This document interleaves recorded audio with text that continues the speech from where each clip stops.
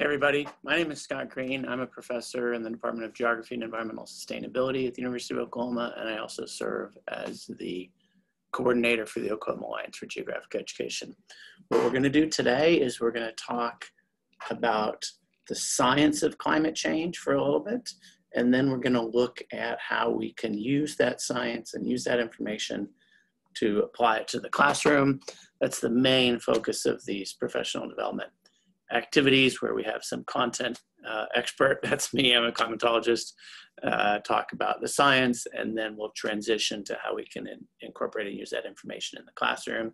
So I'll give you a bunch of my slides first, and we'll talk about the science and evidence of the climate change.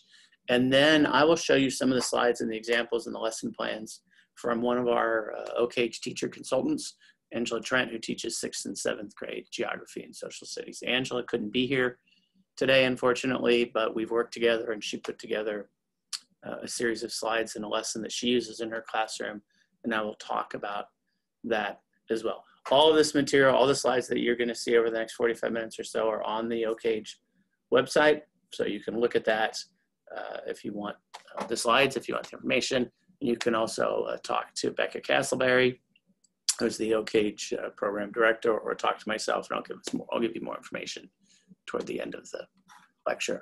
Okay, so the first thing I want to do is I just want to share my screen. And so we'll go on to climate change. So here we are.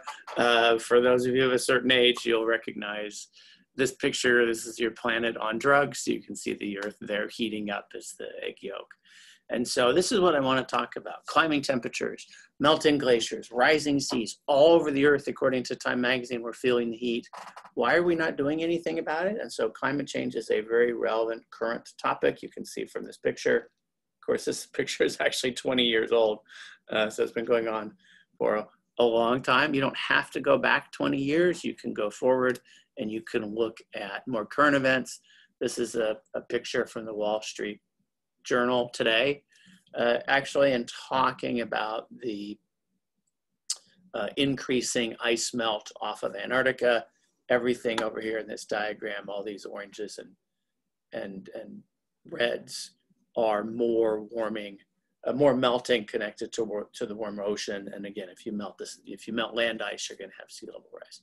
So that's a current example. This is another current example over here to the right. This is a picture of the forest fires in Siberia. You may have been reading about that over the last couple of months. Siberia and the Arctic is warming up at a rate of 2 to 3 times the globe as a whole. And we will look at some of the impacts of Arctic warming. This is just one example. The melting permafrost, drier conditions, increased fires is one. So here's some other examples. If you can't read this picture, it says no boats. So if you didn't look at the landscape and figure out that you can't put your boat there, the sign might give it away. And so then the question becomes, why is it that we have a no boating sign in the middle of a dry, sandy area? Well, the reason, you might have guessed, is that normally this is full of water. So you can think about, well, what's the impact of increased warming? In this case, decreased precipitation. There's no boating. I'll give you another example of this place. You can maybe guess where this is. So here's the lake, and you can see the ring here where the water typically is, and you can see the drop in the water, and you can see the dam over here. I'll give you another hint as to where this is. This is one state. This is another state. So this is Arizona and Florida, and this is Hoover Dam. So what's the impact of Lake Mead? That's the lake behind Hoover Dam.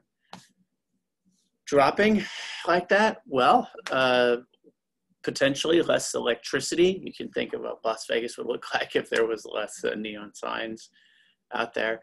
Less water availability. A lot of the area in southern Nevada gets water from Lake Mead, and so if you drop the water level when it has been dropping, you run the risk of water shortages. It's not so much that they're going to run out of water, but the cost connected to accessing that water is going to go up. So the city of Las Vegas and the surrounding areas have spent a couple $100 million putting in new straws, deeper wells to access this water because the water's dropping. So there's an example of climate change. They spent a couple $100 million to access the water from Lake Mead lower down in the lake because there's concern about the lake dropping and dropping and dropping and dropping. And so these are some examples of climate change. You've probably seen a picture like this. This is a temperature diagram over the last almost 150 years, 140 years. And you can see about a degree Celsius, 2 degrees almost Fahrenheit increase in temperature over the last 150 years. And you really notice it over the last 60 years, say since the 50s, maybe where we've seen a really dramatic increase in temperature. And if you look at it closely, particularly over the last 40 years, 50 years, you see that the rate at which the temperature is increasing. And so it's really an exponential increase more than a linear increase. So the 20-teens, the 2010s were the hottest decade on record. The noughts, the noughties, the zeros were the second hottest decade on record. The 90s were the third hottest decade on record. The 80s were the fourth hottest decade on record. You get the idea. So global warming, when we think about climate change, most people think about temperature increase, although it's not just temperature, and I'll talk more about that as we go through. And so when we talk about climate change, I think one of the questions that comes up is change from what? What's the temperature of the Earth? What's the structure of the Earth? What are we changing from to get to that last picture? And so I want to do a little thought exercise where we can think about what the temperature of the Earth is, and then we can think about ways that it might have caused that warming. So think of the ball. You got the Earth, this big ball in the middle of the solar system, in the middle of space. And we get the energy coming in from the sun. So what's the temperature of the Earth? We got the energy coming in from the sun. It obviously heats up the Earth above absolute zero, above negative 273 degrees. And so it's the temperature of the Earth. So think about that for a minute. I'll pause for just a second for you to write down a number. What's the overall average temperature of the Earth? Okay, if you've got an estimate, let's look at what the answer is.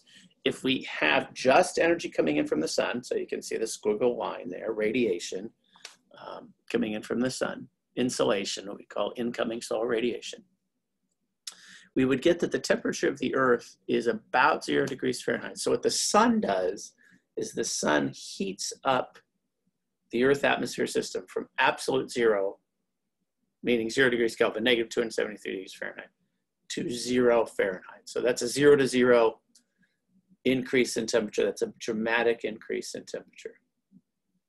And the energy from the sun is what gets us to 0 degrees. Now think about 0 degrees Fahrenheit for a minute. That's 32 degrees below zero. That's significantly, they're 32 degrees below freezing. That's significantly colder probably than most people are guessing. And if we were at that temperature, 0 degrees Fahrenheit, 32 degrees below freezing, the Earth would be a ball of ice. The Earth isn't a ball of ice. I'm talking to you. We're all here on Earth. And so there's got to be something else other than energy coming in from the sun that heats up the Earth to where we actually have it now. And that's actually the greenhouse effect. So the Earth isn't 0 degrees. It's about 60 degrees. And so what gets us from 0 to 0 is the sun, negative 273 Fahrenheit to 0 Fahrenheit, or 0 Kelvin to 0 Fahrenheit. But what gets us from 0 to 60 is the atmosphere itself. And the atmosphere, and particularly what we call radiatively active trace gases, particular gases within the atmosphere, are ones that can absorb and re-radiate, not energy coming in from the sun, but rather energy coming up from the Earth's surface, longer wave energy coming up from the Earth's surface. And so it's that absorption and re-radiation of long wave energy by particular gases in the atmosphere that gets us from 0 to 60, that actually gets us to a place where the Earth is a comfy, habitable planet. And so that's the greenhouse effect. It's a real thing. The science is there. It's a good thing. We want to live in a nice, comfy, happy, warm place. And so that's the first point, to think about the greenhouse effect. Here's a more complicated diagram. You've got the little squiggle yellow lines there coming in from the sun. Those are the short wave energy. You can see the short wavelength there. Heats up the sun, heats up the Earth, goes from again 0 to 0, 0 Kelvin 0 Fahrenheit. And because the Earth is now above absolute zero, it emits energy. It emits energy at a longer wavelength. You can see the red energy coming up from the sun there. And then all the dots representing the atmosphere absorb and re-radiate, absorb, re-radiate, absorb, re-radiate, absorb, re-radiate, absorb, re-emit energy. And then that heats up the atmosphere. Again, that's the greenhouse effect. It's a good thing. The phrase greenhouse effect isn't really the best. The atmosphere doesn't actually act like a greenhouse. A greenhouse acts because it blocks air motion, so the air inside the greenhouse is warmer, and there's no mixing of air within and without of the greenhouse. And of course, we have lots of mixing of air in the atmosphere, lots of motion in the atmosphere. But I guess we're stuck with that term. The atmosphere doesn't trap energy. What comes in equals what goes out. There's a net conservation of energy. We're not just warm up forever. So the atmosphere doesn't trap energy. The atmosphere doesn't act as a blanket either, if you've heard that expression. A blanket works very similar to a greenhouse. A blanket works because the air near your body is hotter because your body is hotter typically than the surrounding air at night. And so the blankets block any interaction between the relatively warm air around your body and the cold air outside. So the atmosphere isn't really a greenhouse. It doesn't trap energy. It's not a blanket. But what it does is it gets us from 0 to 60. It gets us to a nice, comfortable, habitable place. Okay, so what happens if we increase certain gases in the atmosphere that are radiatively active? And here's an example of the most famous one of those gases, CO2, carbon dioxide. And what's been happening with carbon dioxide?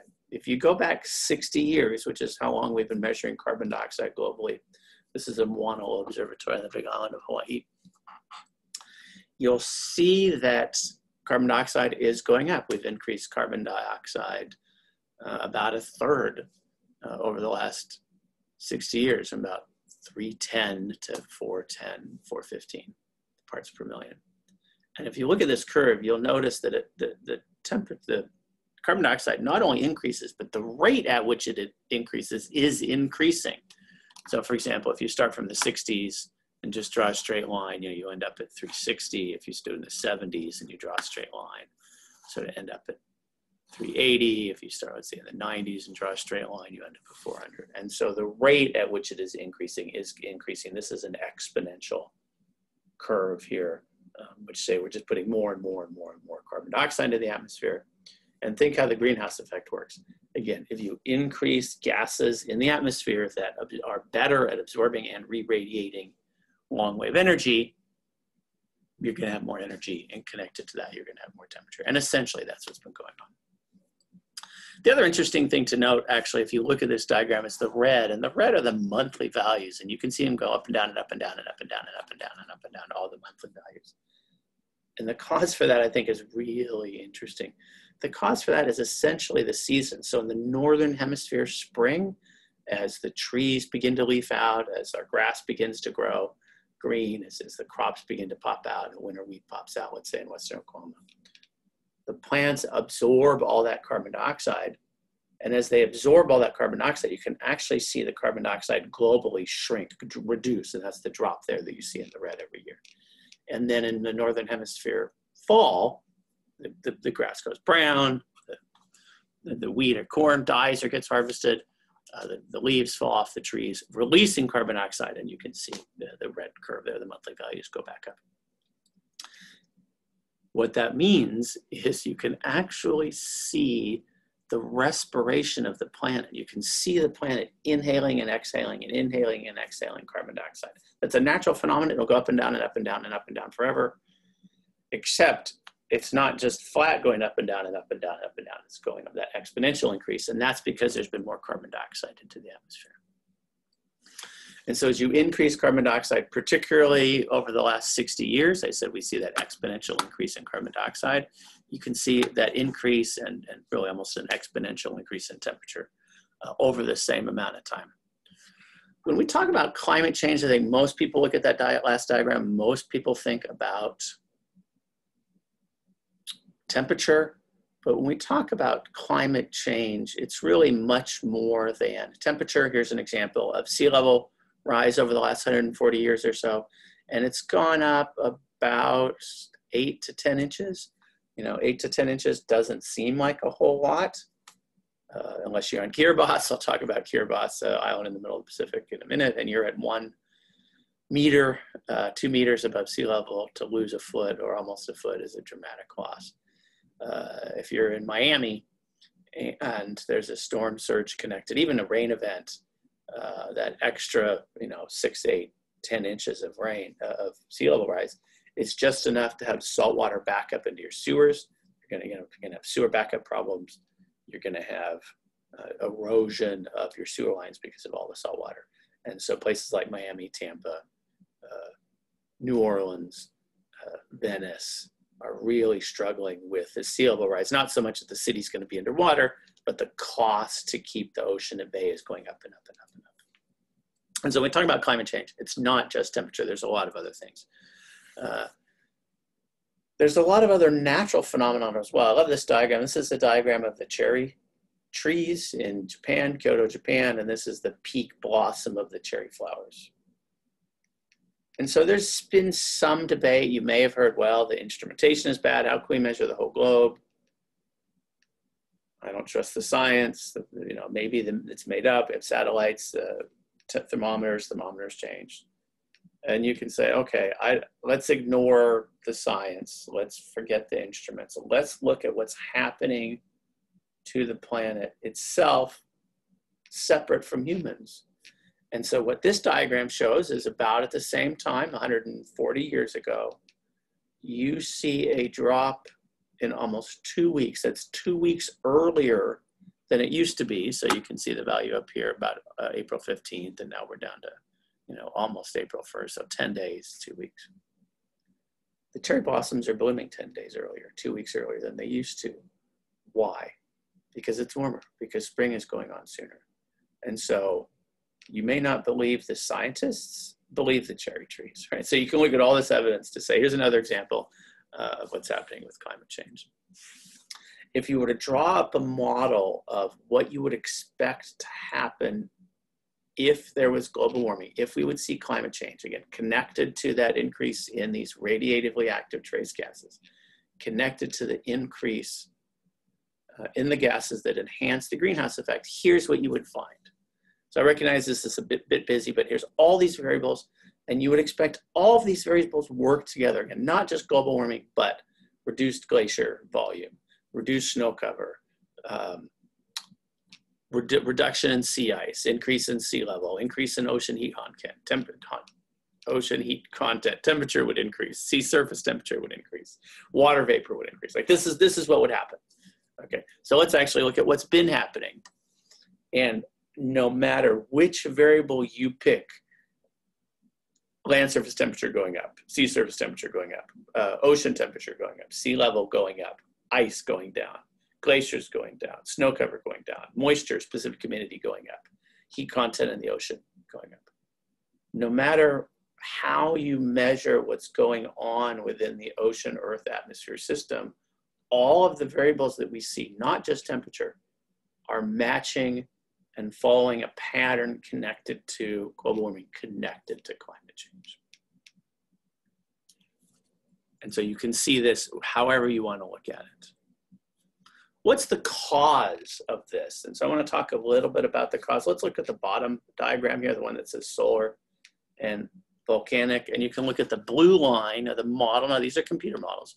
You can look at the blue line. And here's what the computer models say will happen if you have natural solar variability. You can have natural volcanic variability. And you can see the marks of big volcanic eruptions, Mount Pinatubo, El Chichon, the big volcanic eruptions over the last 30, 40 years. And when there is a big volcanic eruption, you can see a drop in temperature. But otherwise, we have natural climate variability. Climate goes up and down. Some days, some years are hot, some years are cold, some days are wet, some days aren't.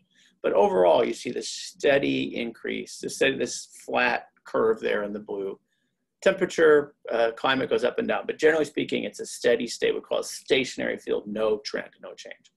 The black is the diagram that I've showed before. That black is that increase in overall temperature that we've seen.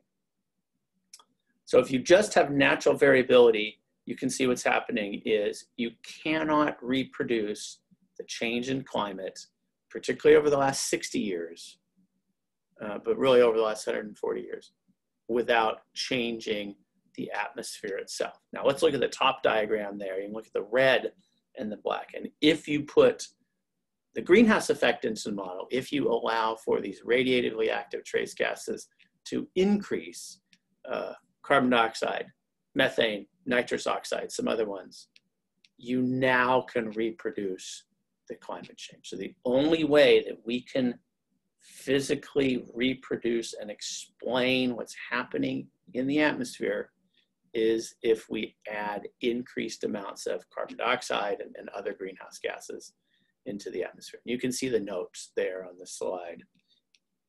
The explanations are inconsistent unless we increase carbon in the atmosphere. And so the cause of the increased temperature, at least part of the temperature, not all of it, because there's other variability, natural variability, but a cause of at least some, really most of the temperature change is because of changing constituents of these radiatively active trace gases in the atmosphere.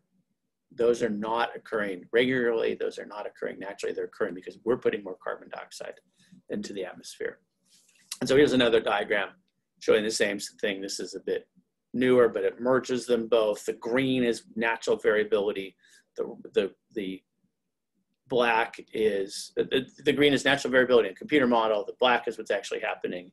The red is if you only put people in there. And if you merge them, then you get the diagram that I showed on the last slide, which is a spot-on match. Natural variability and human factors get you that increase in temperature. It doesn't matter what variable you look at. Yeah, I showed temperature, but you can look at land temperature, ocean heat content. The purple there are models that just have regular forcing, no humans. And then the pink are model that have natural and anthropogenic or human forcing. And again, you see the increase if we put people into the mix. You don't see it if you have natural variability. And so the scientific body that's been studying this, the Intergovernmental Panel on Climate Change, has said that it's, quote, extremely likely, and that has a statistically meaningful significance, that humans have caused more than half of the observed increase in global temperature over the last 60 years. And it's not all of it. The sun's been warming up a little bit. There are some other feedbacks. There is some natural climate variability, but the only way we see that increase is with humans burning fossil fuels, getting more carbon dioxide into the atmosphere. And so when we talk about the enhanced or anthropogenic greenhouse effect, what we're talking about is adding more and more of these radiatively active trace gases. Again, you think carbon dioxide mostly, methane, and more increasingly methane, nitrous oxide, others. And the projection is that that will continue. As you saw previously, it's really an exponential curve. So the rate at which it will continue to go up and up and up. And we're not looking at 2 degrees warming over the next 140 years, which is what we've seen over the last 140 years, particularly the last 67 years. But double, triple, quadruple that over the next 30, 40, 50 years. And so let's put this into some kind of context. This is a diagram almost of the last million years of carbon dioxide in the atmosphere. And carbon dioxide has fluctuated somewhere around 200 and 300 parts per million. We've gone from 300 to about 415. Now, if you look at projections for the future, because of that exponential increase, we're not going to be at 415. We're going to be 600, 700, 800, 900. We're going to be double what we are now. So you can think what a 30% increase over the last 60 years has done. What's going to be an increase that's 10 times that? And so there are different ways to look at the projections of climate change. I don't want to talk about a ton of them. I'll just talk about a couple of them. So it's starting to run out of time a little bit here. This is the next 30, 40 years in temperature. Let's look at Oklahoma. This is in Celsius, so degrees Celsius. So 2.5, 3 degrees Celsius. That's 5, 6 degrees Fahrenheit in Oklahoma. What does it mean to have Oklahoma be 5 or 6 degrees hotter? Well, in August, it just means that August is going to be even more brutal. than it normally is, but you can think about other impacts and what that's going to mean. Here's temperature, and anything in yellow or orange or red is less, sorry, precipitation. Anything yellow, orange, or red is decreased potential available precipitation over the next 30, 40 years. And what you can see is a drop in several inches a year of precipitation. And so you can think about, what does it mean to have warmer temperatures and a lot less precipitation? Well, if you take that to the extreme, we're going to look at the Dust Bowl. And I'm not saying that the Dust Bowl will happen every year. I'm not going to say it's going to happen every 10 years. But what this means is that in the future, because of us, because there's more carbon dioxide, because this change in the climate system, we're more likely to see conditions that are going to be drier and hotter in Oklahoma. Does that mean any storm, any tropical cyclone, any one year is directly contributable to climate change? Not necessarily. It means that we've shifted the probability. So let's give an example to illustrate that. Think of a coin. If you flip a coin, what's it going to be when you flip it? Is it going to be heads or tails? You have no idea of knowing, right? It's a random event. It's an independent occurrence. You don't know if it's going to come up heads or if it's going to come up tails. What you do know, however, is that in the long run, if you flip it 100 times, or if you flip it 1,000 times, or if you flip it 1,000,000 times, it'll come up about 50% heads and 50% tails. Now, what climate change does is it changes the probability. So think of a coin, instead of it being 50-50, think of it being 70-30, 70% heads, 30% tails. Now, if you flip it once, which would be the equivalent of saying, what's tomorrow's weather like? You don't know what the outcome's going to be, right? It could be heads, it could be tails. If you flip it once, it's still a random event, still independent.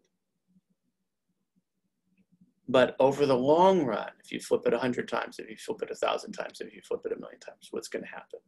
You're going to get 70% heads. And so that's what climate change does. You can think about the heads and tails as, let's say, being more droughts. Right? And a year could be either heads or tails, but in the long run, 70% of them are going to be droughts and 30% aren't. And so that's what climate change does in the future. What are the impacts? I'll come back to this slide when we look at Angela's lesson.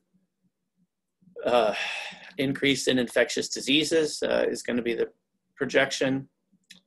Not to say that this pandemic is caused by climate change, but the conditions that facilitate increased pandemic-like events are going to increase in the future.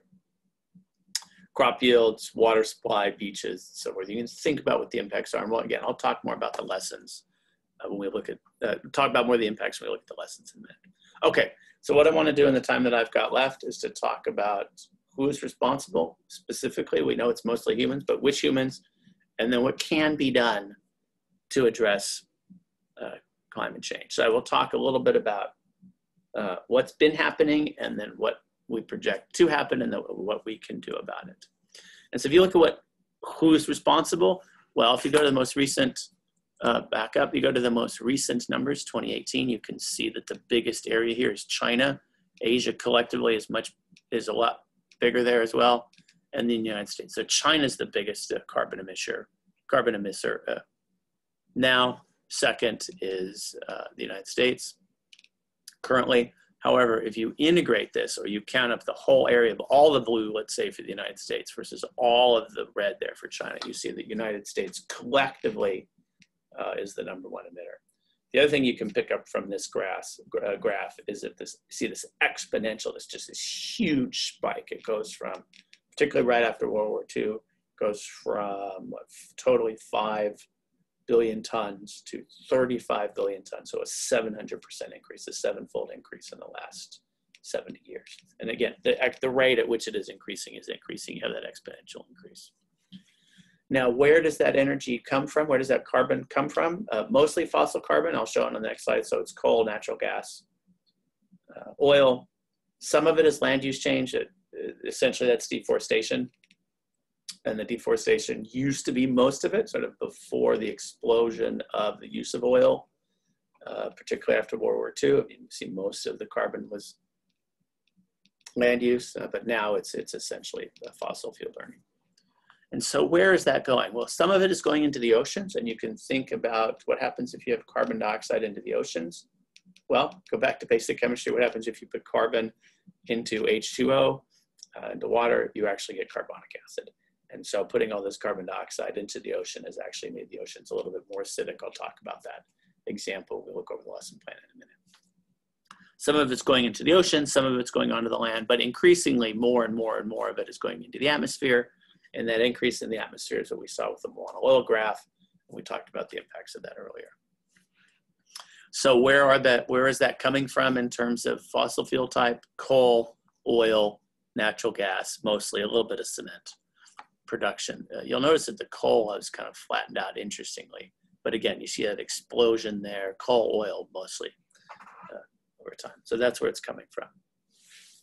Now, what can we do about this in the future? This is a little bit of a complicated diagram, but let me walk you through this. And this begins to think about mitigation, or about how we can reduce climate change in the future. And so this is a probability density. So this is all the possible outcomes. The dotted line is if we do nothing. Sorry, the red line there is if we do nothing. Most likely outcome here is about a little over 2-degree increase Celsius. If we do something, it's not 2, it's 1.5 degrees. And you can say, well, if we do something, if we do nothing, if we do something, it's 1.5 degree increase. If we do nothing, it's 2 degrees increase. That doesn't seem like a whole lot. But again, I don't like to think about climate change in terms of the averages. Think about it in terms of the day-to-day impacts or the extreme events. And if you look at this graph, you can see the impact on the extreme events. So what the policy, no policy does is it really reduces or minimizes the probability of the extreme events. 5, 6, 7 degrees, again, Celsius warming. So that's 10, 12, 14 degrees more increased temperature Fahrenheit. And we're basically eliminating those extreme events. So we have a 5% chance of being at 5 degrees. If we do nothing, we have a 5% chance of being at 3 degrees. 2, 3 degrees is probably more manageable. 5 Celsius, 6 degrees Celsius is just that sort of doomsday scenario. And so that's when we think about mitigation, reducing carbon emission. That's what we're thinking about shifting the probabilities.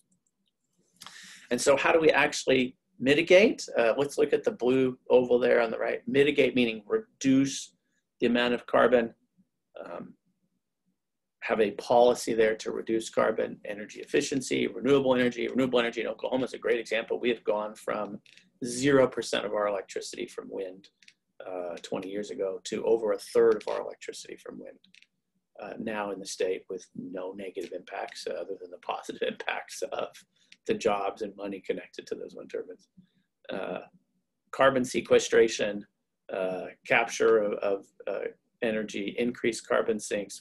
You can actually process some carbon energy and just process it, drill it, process it, collect it, refine it in the same spot. You can actually take that carbon and pump it back underground. So you can use it, look at carbon sequestration, carbon capture and sequestration, for example. So that's mitigation, reducing the severity of the increase in the temperature over the next 20, 30, 50, 100 years.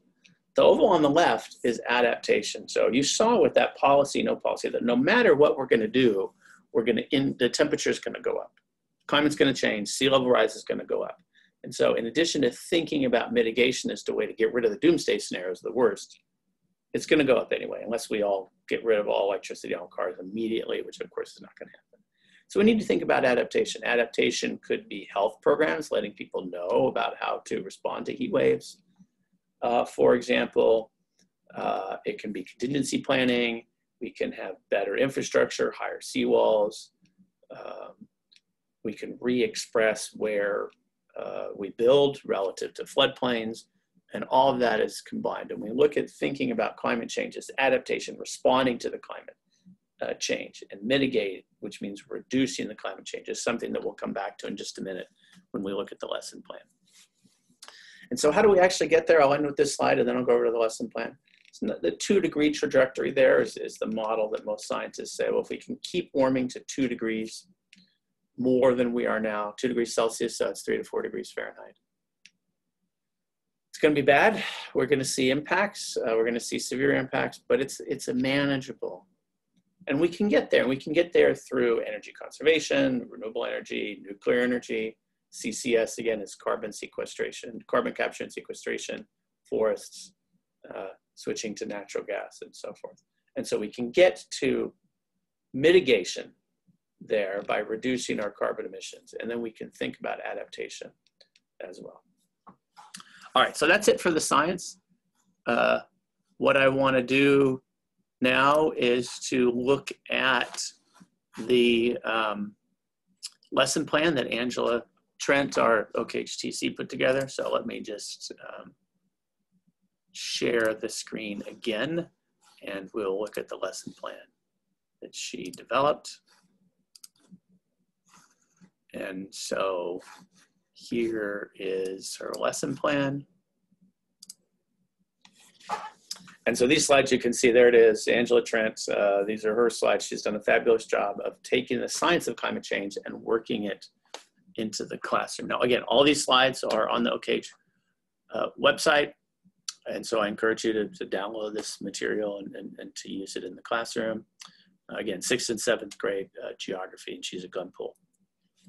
So I'm going to go through some of this quickly since we've talked about the science. So the focus here is to talk about climate change, to look at adaptation and mitigation, and then we'll do some real world scenarios at the end, and this is what Angela uses in the classroom. And so what are the impacts? How do we respond? The objective is to get the students to understand the real world effects of climate change and to think about this adaptation and mitigation. And then the take-home activities gets them to think about, understand, and view climate change in the future. Now, this can be used at 6th and 7th grade lessons. You can see the Oklahoma academic standards there. These are the new standards that this addresses. So human modification of the environment, impact of climate change. It also links to 4th grade. You can do this at the 4th grade level. And of course, if you're teaching a high school class, you can use this as well. It also addresses the National Geographic standards. And so working through these lessons specifically and exactly highlight and address some of the Oklahoma State standards. So here's the E's, a 5 E's approach to looking at how to do this. We'll talk about the TQD in a minute. So we engage the students. We're going to explore the lesson through the evidence cards, and I'll walk through those in a minute. There's a nice PBS video that Angela shows the student. I'm not going to show it now, but you can see what the link is. You'll have access to that, talking about adaptation and mitigation. And then there's a breakout, elaborate, and evaluate activity connected to adaptation and mitigation, and then an exit ticket, and then a potential follow-up. And then, of course, you can come back and look at the discovery component on that TQD approach. And so here you go. You start off with this. You get the students to think things they think they know, questions they want to investigate. We'll go through the evidence cards. We'll look at the case studies, and then we'll come back and look at the discoveries made after we've addressed this. So here are the evidence cards, and I've talked about some of this going through. So temperature has been increasing. The rate at which it's been increasing is increasing. So that's the first piece of evidence. The second piece of evidence is a drop in ice. Polar ice, glaciers, land, sea ice are all dropping. You can just, I didn't show this in my lecture, but here's the last 70 years or so, and particularly in the last 60, you can really see the drop off, in this case in Arctic sea ice. Sea level is going up. This is a diagram that I showed in my lecture. Ice caps are melting, permafrost is melting, the ocean is warming up, and as the ocean warms up, it expands as well. You can see evidence of that. And then the final evidence card is that ocean temperatures are rising. This is a nice 3D cross-section of the Indian, Atlantic, Pacific Ocean. And anything in red here is going to be warmer ocean temperatures over the last 60 years. Anything in blue is cooler temperatures. And what shows up across the board is an overwhelming amount of orange and red, meaning an overwhelming amount of increasing temperatures. So not always, not 100% uniform, but really dramatically increased temperatures. And then you can see the depth of the increased temperatures as well. What's the impact of this? Well, this is going to change where the fish move. The fish, most fish respond to the thermocline, where you see a dramatic change in temperature in depth in the ocean. So that's going to change where the fish are, which would be important if you're a tuna fisherman, let's say. You're going to see changes in tropical cyclone activity. The ocean temperatures respond to climate, the tropical cyclones respond to ocean temperatures. And so the darker red, the thicker, the warmer temperatures, the more severe the tropical cyclones are going to be. And then here's just a nice full page handout or a printout that you can use of all of those evidence cards. So this is what the students have. They have all of the evidence cards. They can think about the impacts. This is the EPA diagram that I've talked about, just listing some of the impacts.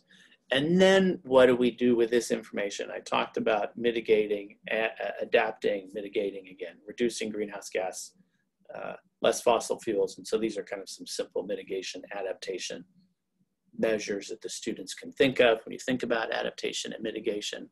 I mentioned this PBS learning media approach. I'm not going to run this, but it's a short video to think about adaptation and mitigation. You can have them watch this before we go into the case studies. And so here are the case studies. I talk about Kiribati. What do you do if you're 2 meters, 3 meters is the highest point, 3 meters? What do you do if that's the case and it's already gone up a foot and the projection is another 1, 2, 3, 4 feet? Well, you can read the note here. Kiribati has actually bought land in Fiji in case they have to move. So you can think about the impact of that. You can think about what sea level rise is going to do to coastal erosion and fishing and food habitat and so forth. And you can use this, students can use this along with that adaptation and impacts approach to think about what might happen. The second one is agriculture in China. And what happens if there's more droughts, more arid conditions in central China? What does that do to the crops? You can read the note there on the left. Some crops won't thrive. So what do? You change your crops. You can think about handling that from an extreme event standpoint. And even about the cost connected to irrigation, changing crops, and so forth. The third case study is Cape Town, South Africa. There's a bunch of people standing up for water. You can read the description there on the left. Cape Town, a couple of years ago, came really close to running out of water because of a severe drought. Luckily, they never actually got there, but they had police monitoring people access to well water, which as you can see in that picture. And you can think about what will happen to cities if we start to run out of water. I talked about Las Vegas at the beginning of my lecture a little while ago. The final case study is Africa. Alaska. I talked about how the Arctic is warming at double or triple the rate of the rest of the globe. And really the places that are being hit the hardest, or certainly some of the places in the world that are being hit the hardest, are the far northern Arctic. You think about the native Alaskan communities up in the northern Arctic are just being hit. Some villages have already had to move. There's already climate refugees. They've already moved inland because of the damage of increased sea level, increased storminess. This is a picture of somebody going out, well, he should be going out ice fishing, but the river's not frozen over. And so think of the impact on your livelihood, on your food supply, on your subsistence existence in some cases. You're supposed to go out into the ice to hunt the whales. The ice isn't there. The whales aren't there because the thermocline and the structure of the sea is changed. What's that going to do to your community? And so you can use this as a case study for the students as well. And then the final example is the Belizean Barrier Reef. So this is off of the east coast of Belize and southern Mexico, Yucatan, second biggest barrier reef in the world, and it's in deep trouble. You've got rising sea levels, which reduces the sunlight, which is going to damage the reef. You've got increased ocean acidification, increased ocean temperatures, which is going to damage the reef. You've got increased turbidity connected to human activity, which is going to increase problem of coral bleaching. All of this is going on. And the students can think about what the impact of that is going to be. And then the final example, and there are fact sheets like this for every state, so you can have the students break out by state, is to think about what are the impacts going to be for a particular location. And you can think about adaptation strategies to address this problem. You can zoom this in on any state. You can print out these EPA fact sheets and give them to the students. We're just, of course, using Oklahoma, and you can click on the link if you want some other ones. You could combine these exercises and use a giant map if you want to look at, let's say, changes in the U across the US or Europe or whatever. But these are the lesson plans that Angela put together. And then, of course, you can tie it back to the Q, the TQD aspect, the D aspect of the discoveries, and then get the students to integrate all of this understanding of climate variability, climate change, adaptation, mitigation, to address the state standards. Okay, so that's basically it for the lecture. I want to thank everybody for listening, participating. Just as a reminder, you can contact me if you have any questions. Scott Green, my email is jgreen with an E on the end, jgreen@ou.edu. You can contact Becca Castleberry. She's the program director of OCAGE, and her email is just okage, O-K-A-G-E, @ou.edu. Look on the website, grab the information that you want. We also have these professional development activities monthly, so the second Tuesday of every month, and you should get an email from Becca or from the state social studies ed coordinator regarding these.